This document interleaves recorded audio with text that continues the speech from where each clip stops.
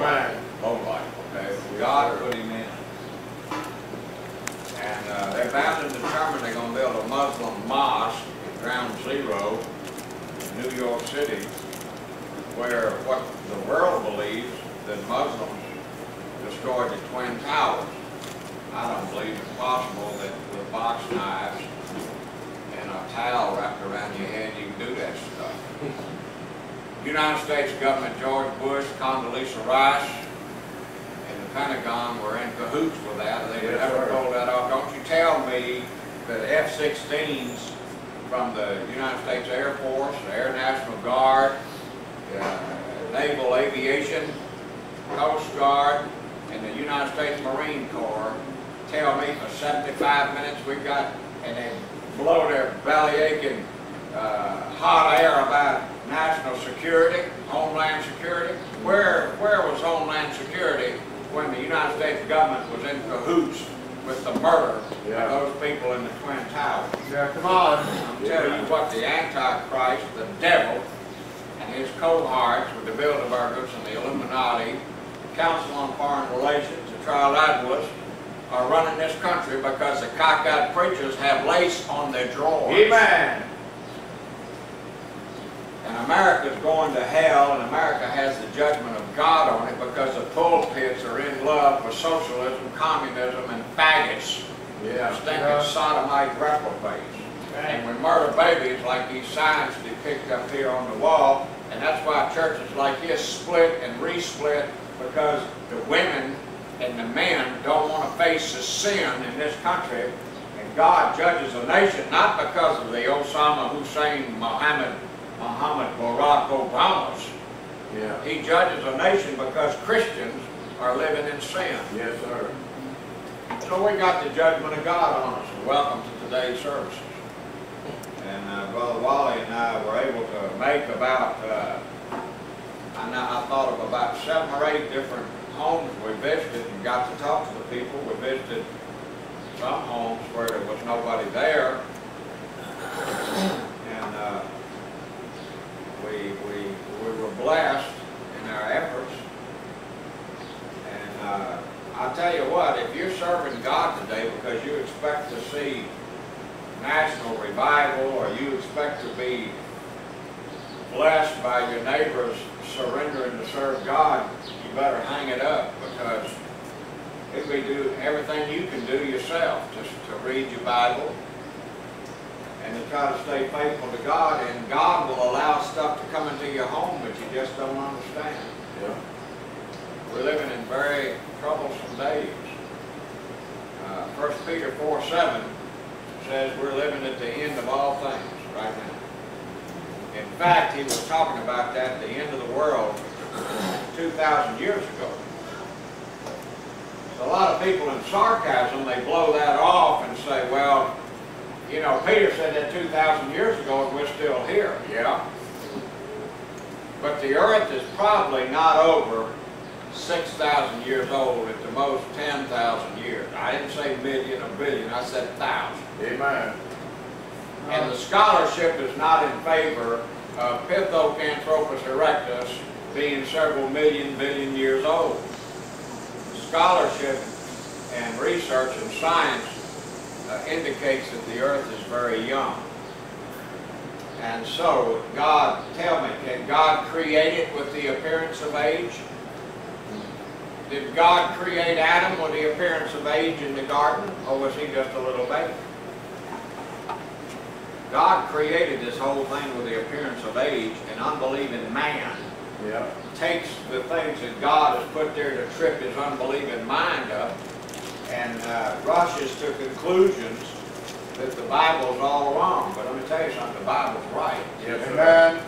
And we're living in the end of the world 2,000 years ago. Well, 3 goes into 6 2 times, 2 goes into 6 3 times. So 2/3 is greater than 1/3. 2,000 years ago, the earth had completed 2/3 of its history, according to the Bible's internal evidence. And according, true science does not argue against that. That's right. That's In fact, your evolutionists will not deal with true science. They don't have any true science to back up the theory or hypotheses of evolution. They just rush to that conclusion because they don't want to admit in their heart that there's a superior being who created this whole thing, and if that's true, then they have to fall subservient to him and give an answer to him, and they can't allow that in their composition and their thinking. So they deny that God is. Yeah. But 2,000 years ago, 2/3 of Earth's history had already expired. So that means today we're much closer than Peter was when he wrote that 2,000 years ago. Listen, the coming of the Lord is imminent. It's right at hand. Yes, sir. And the Bible said that people are not going to be expecting it. In fact, the world, the unbelievers, are going to be saying, where is the promise of his coming? Yeah. Well, since the fathers fell asleep, all things continue as they were and have been. You know what that is? That's uniformitarianism. It says that there's been no catastrophe on this earth. They deny the universal flood of Noah.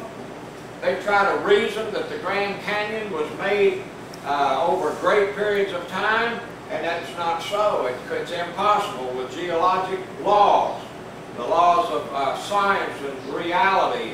You can't make a meandering riverbed that's a mile deep with that slow of a trickle in hardened rock. It won't do it.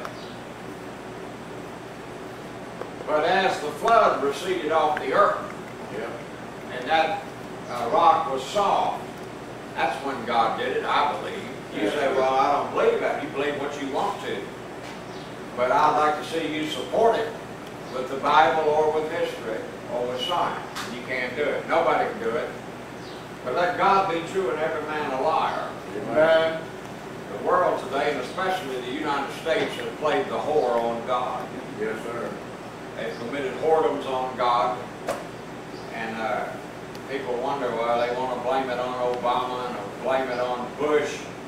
It doesn't matter if they're Republicans or Democrats in there. Every last one of them are in bed with a Babylonian whore. Yeah. Every last one of them hate the Lord God of that Bible. Amen. Right. And so it's going to be going just like this, my friends, when Jesus comes. Yes, sir. And folks he's going to come as a thief in the night to most people in the world. The Bible says, but that day should not come upon you as a thief. You've got better sense. You've got the Word of God to show you. And that's over in 1st and 2nd Thessalonians. So, you can hardly beg people to come to church. And I don't blame them. Most of the time, all you get is a burlesque show. Yeah. Amen. That's right. Cockeyed, go around to the churches in Washington County and they dress like a bunch of cockeyed whores. Am I not telling you the truth? That's right. Go down to Tennessee, same thing. Go down to Kentucky, all across this country. That's right. We can't get people to come to church by preaching the truth, so they get fog machines. Yeah. And rock music, and psychedelic lighting. That's right. And blowing smoke and fog in there, son. That ain't nothing but the devil's mess. Yeah. Amen.